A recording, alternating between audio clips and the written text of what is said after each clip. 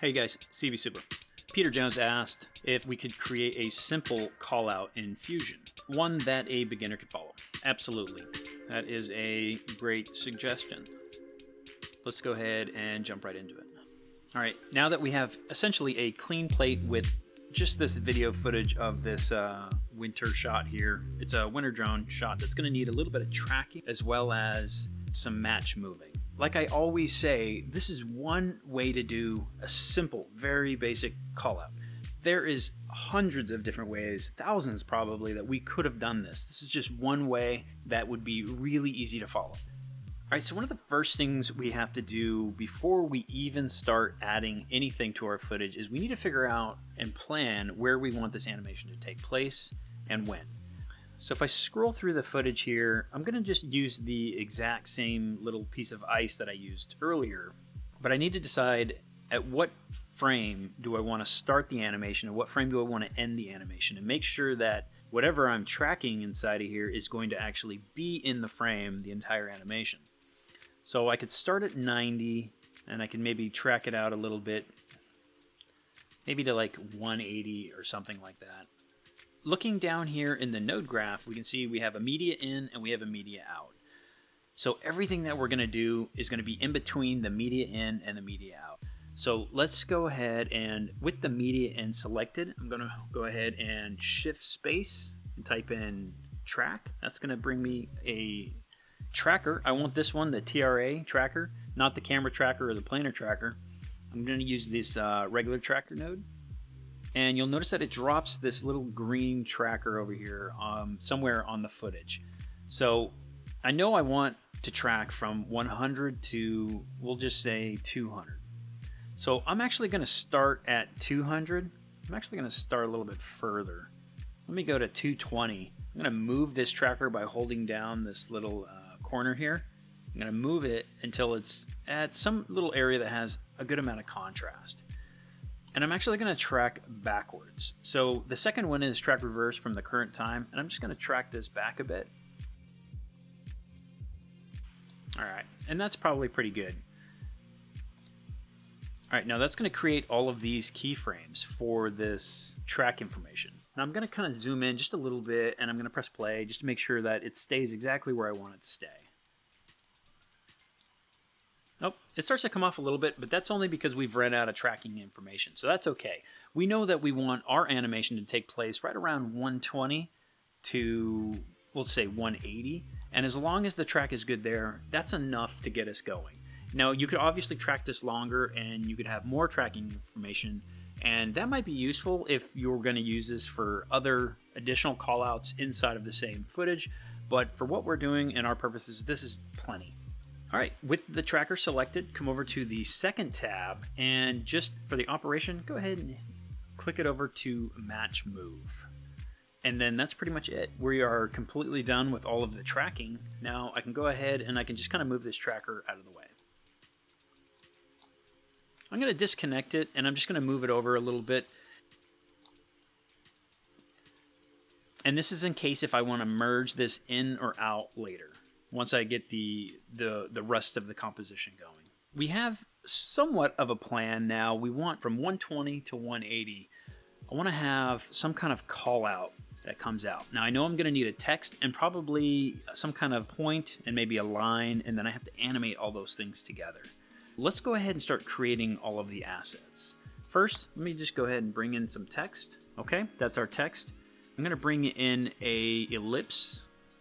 So the tracker is going to be closest to the merge node because all of this information, everything that we create, is going to need that tracker information in order to stay put where we want it to. We can go ahead and we can start plugging some of these things in. I'm going to bring in a background node, and I'm going to plug this ellipse into the background node. But I want the background node to actually be white. You can use whatever color you want. In fact, if you keep using the background nodes, the nice thing about this is that it's going to allow you to change the color anytime you want without having to go through all of the individual nodes. Now the text will be a little bit different because we're going to keep that separate since we're going to animate it separately. Okay, and I'm going to go ahead and make this ellipse a little smaller. Now, Since I'm going to want it to stay as an ellipse, I'm going to use the simple little trick of inside the height. I'm just going to double click so it highlights everything, and I'm going to hit the equal sign and then enter. And then I'm going to take this little plus sign and I'm going to drop it on top of the width. And now I can control the width and the height at the same time using one slider. And this is just going to make it a little bit easier when I start to animate things. I'm going to be able to just animate one slider versus having to animate two sliders and maintain some kind of numerical value that would make it the same. So let's go ahead and from 120 to 180, we're going to go ahead and play it. And let's just move this over our point that we tracked earlier. Make this a little bit smaller maybe. And then press play. All right. It looks like it's tracking pretty well. All right, so that's good. It tracks from 120 to 180. And now we can go ahead and we can build a line. We could also animate this, but we're gonna go ahead and animate it last once everything is already built. With that ellipse, we're gonna go ahead and we're gonna bring in some kind of polyline. Now I'm gonna use a polyline because I'm in version 16.2. If you're in version 16.1, you may wanna use a paint node, and I'll show you the difference at the very end. Since I'm in 16.2, I'm going to go ahead and use this polyline, and I'm just going to make a really simple line that goes from the center here. Maybe it's going to come out a little bit, and then it's going to... Now, one thing when you're doing a call out, you want it to be visible. So you should probably put the call out somewhere where there isn't a whole lot of busy footage behind it. You could even darken it up if you wanted to make it a little bit more visible. You could darken the entire screen to make it pop out quite a bit more. There's all kinds of different things you could do, but since this is a basic tutorial, I'm just gonna leave it the way that it is. I'm gonna drop it into this ellipse, and I'm gonna take this polygon and I'm gonna click off of solid, and I'm gonna turn up the border width just a little bit till we can see it. One of the first things I notice is that it's not actually in the center, so I'm just going to move it over just a little bit. If yours ends up doing something different, like it ends up closing it, all you have to do is you can come over to the modify only and just click on that, and it won't add any additional points, but you can still move these points around. All right, and you can kind of click off of it, make sure it looks somewhat center. That's pretty center. It's close enough. The thing that we'll be animating in this will be this length. So in 16.2, you can actually animate the length and the position, and now you can get different effects inside the actual node itself. You used to have to actually do this in a paint node, and let me show you really quickly how to do it in a paint node. If you're not using 16.2, you might have to use a paint node. I'll show you how to do the exact same thing. Just create a background with a paint node. The background you can go ahead and leave as black and turn the alpha all the way down, and that's so it just makes it transparent. With the paint selected, you're going to want to come over to this selection, that's the polyline stroke, and we can just make our line like so. Come into the brush controls, and if you want zero softness, you can just turn the softness all the way down. Again, once you get it to this point and you don't want to add any more points in, all you have to do is come up to the modify only, which is going to be the arrow pointing to the little node there. Now you can kind of move it around here if you need to. And then you can come into stroke controls, and you can use this right on effect. So if you want the end to come in, you would animate this. And essentially, and then you can grab it like this and you can do the exact same thing. So this is how you would have done it previously prior to 16.2. So if you're working in 16.1, that's what you'll use. All right, so let's get back to this. All right, so I'm just gonna go ahead and extend the length all the way out for now so I can kind of see it. And I'm just gonna let it play through to make sure that from 120 to 180 that it is tracking. All right, it looks like it's tracking pretty good. And then with the text, I'm just gonna merge these two together. And the nice thing about the text is that we don't actually even have to use a transform node. We can if you want to keep it separate, but you can just move this over and you can put your text wherever you want.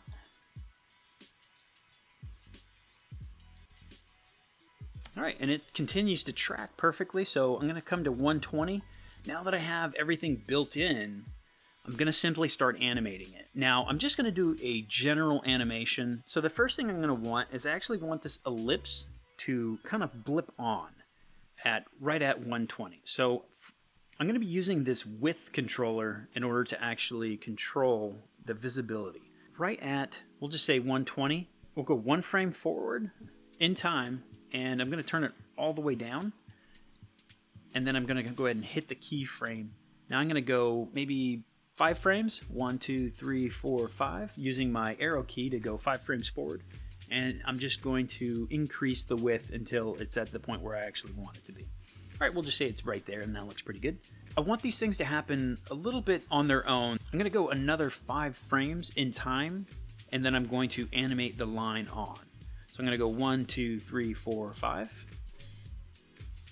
I'm going to click on this polygon line.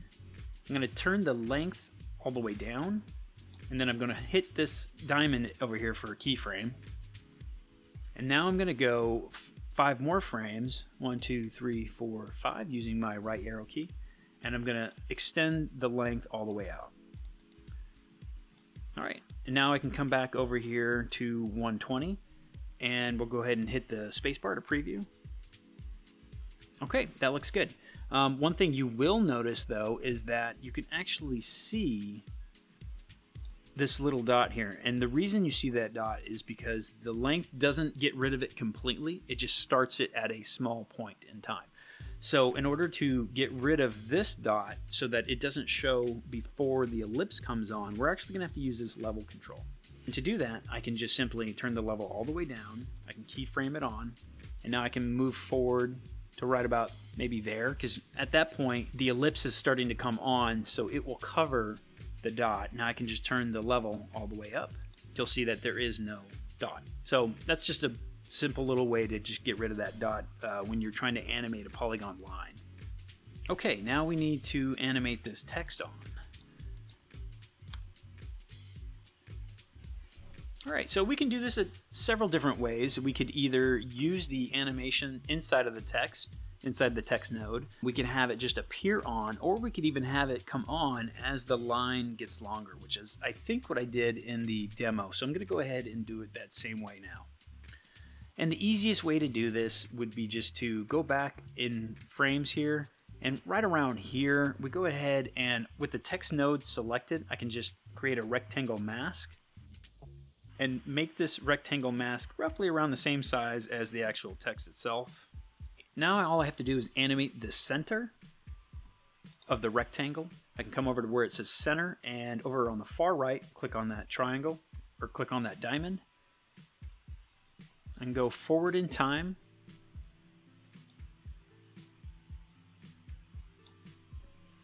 Go forward in time again.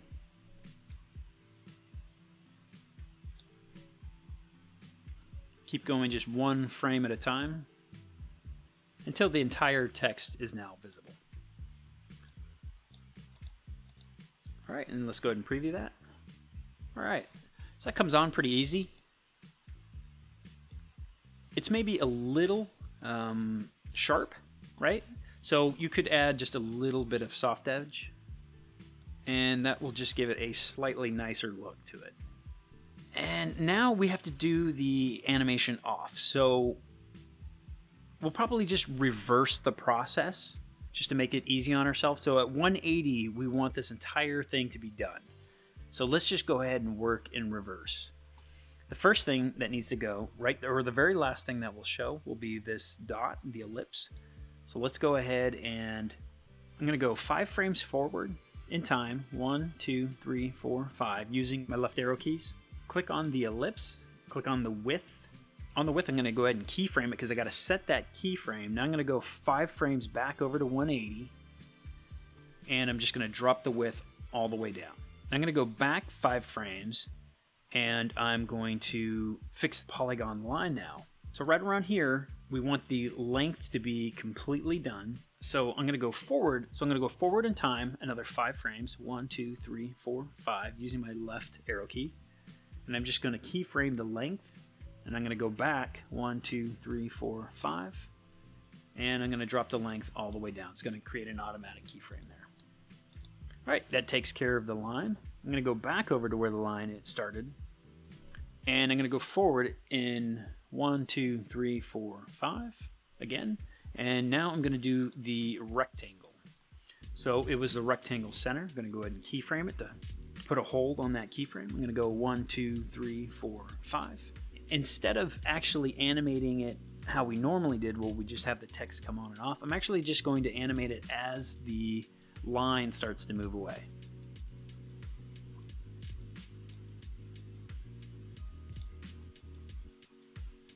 So I'm just going one frame at a time.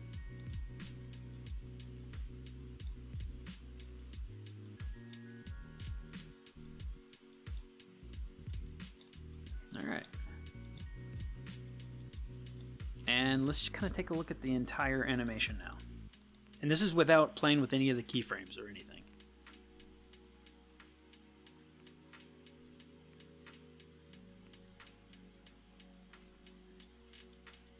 Oh, okay. So we still have that dot. So again, we have to come back into the polygon. And let's go to right here. This is where the dot starts to get smaller. And if you want to see where the dot starts to get smaller, all you have to do is go onto the ellipse and you can see where those keyframes are. On the polygon, I'm going to go ahead and click on the level, maybe come forward a couple frames, not too many, and then drop it all the way down. That's pretty much it. We showed how to actually create this. You know, now that I watch this over and again, I really don't like the softness. So I think what I would do is I would come back in here and I would just remove that soft edge from that rectangle. And probably just call it a day. So if you're interested, you could copy all of this, probably not the tracker node, but you could copy all of this right here and you could turn this into a macro or even a template so you could use it in projects later on. If you guys are interested in learning how to do that, I have another video where I show how to do that. It'll be up there in the upper right hand corner in the card. So that's pretty much it. If you like this video, make sure to like and subscribe, hit that bell notification, and I'll see you guys in the next one. Thanks.